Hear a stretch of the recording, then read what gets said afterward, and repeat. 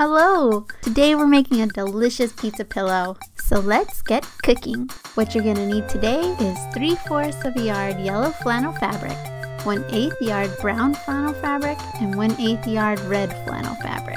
You will need 2 21 by 18 inch pieces of batting to help hold the shape of your pillow, and 1 12-ounce bag of stuffing. We're gonna start with the yellow flannel fabric, fold it in half, and you're gonna fold this in half again lengthwise. You're going to cut out a rectangle with a base of 9 inches, the center will be 19 inches long, and the outside edge will be 21 inches. You're going to cut down the middle that's folded so that it gives you 2 pieces. You're going to cut out 2 pieces of the same triangle in the batting.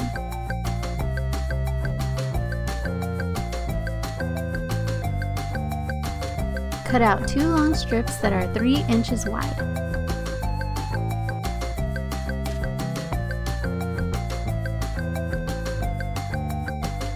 You want 2 strips that are 20 inches long.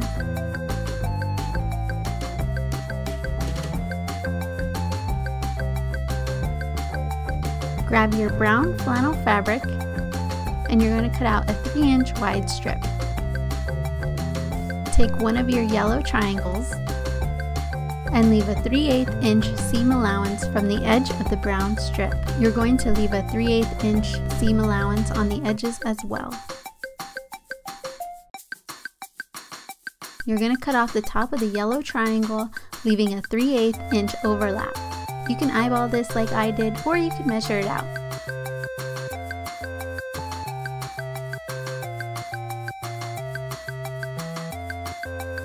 Flip over your triangle, you're going to line up the edge with the brown strip. Go ahead and sew this with a 3/8 inch seam allowance.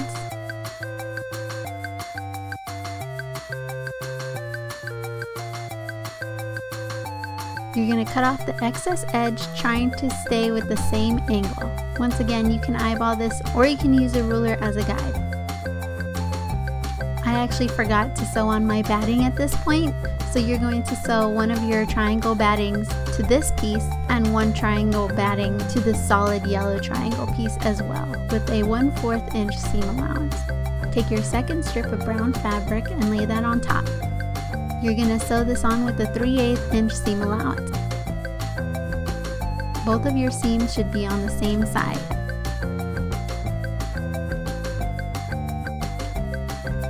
Layer on your second triangle and you're going to line it up carefully with the first one.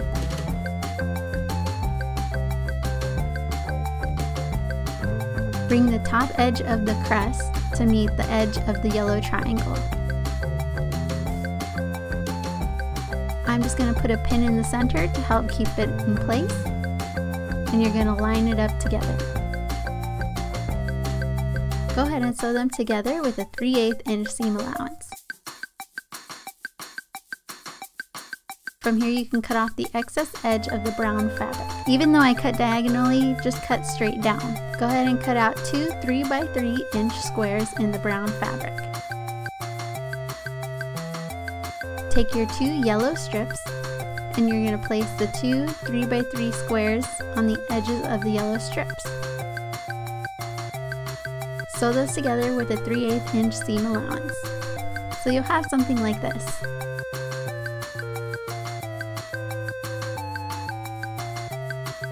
Take your pizza with the added crust side up, and we're going to add the strips to the edges. You want to meet the crust seams first.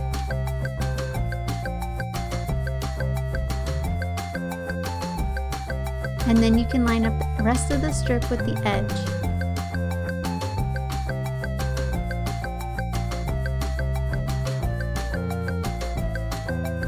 Do this on the other side as well.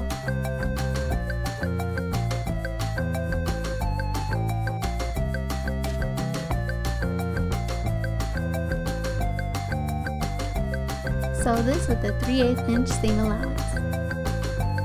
Make sure to stop sewing at the top seam.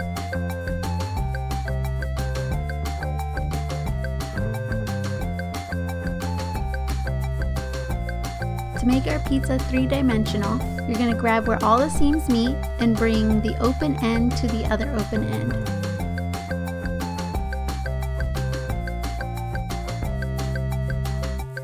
Go ahead and pin this together, and you're going to do the same thing on the other side, pinching the crust seams and bringing the open ends together.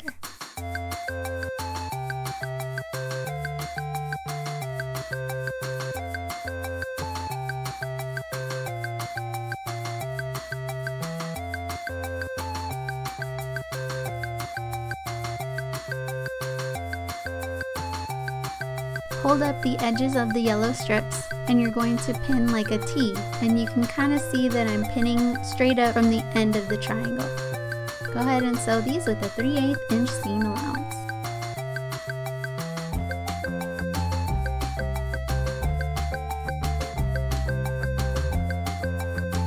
You should have something that looks like this. Since I had forgot to add the batting earlier, I just wanted to leave this part in so you could see how I added the batting later on. I just sewed the edges onto the seam allowance.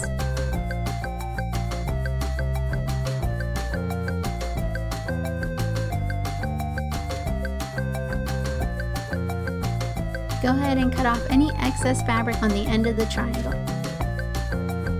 You're going to fold over the top and you're going to meet the edges together and pin them down so that we can sew our pizza closed. I go back to the edge with a seam ripper and just take out the first couple threads just so that I can have the seam allowance fold over. Try not to pick out any more than that.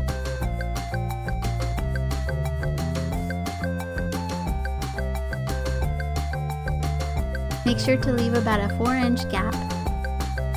Go ahead and sew this with a 3/8 inch seam allowance, leaving your 4-inch gap open. Go ahead and turn your pizza inside out.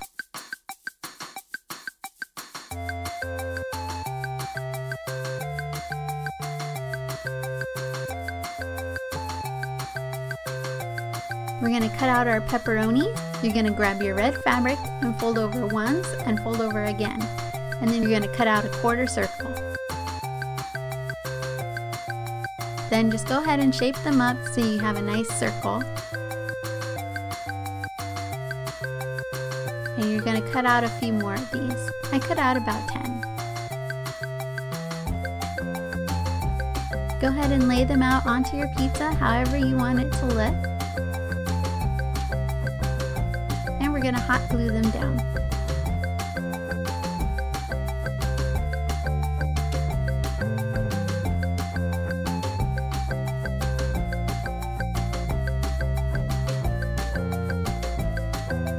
Now you can see that it's starting to come together.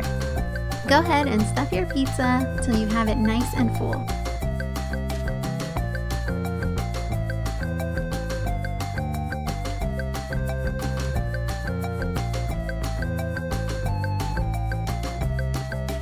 I'm going to make it a little easier by pinning some of the hole closed. Go ahead and grab your needle and thread, and you're going to tie a knot in the end of your thread. We're going to start by going through the end of your opening, and then we're going to start on one side of the opening, putting your needle 1/4 of an inch through the fabric and pulling your thread through. Go straight across to the other side and repeat. You can see me break down the ladder stitch a little more in my previous videos. Go ahead and sew your whole opening closed. And once you get to the end, we're going to tie a knot. So you're going to go through the center, hold on to the side of the string that doesn't move, wrap it around your needle twice, and guide the knot down as you pull your thread. Go ahead and make another knot, and you can snip off the rest of the thread, leaving you with a nice clean seam. And that's all there is to making this delicious piece of pizza. I hope you really enjoyed this tutorial. Please subscribe and thank you for watching. Bye!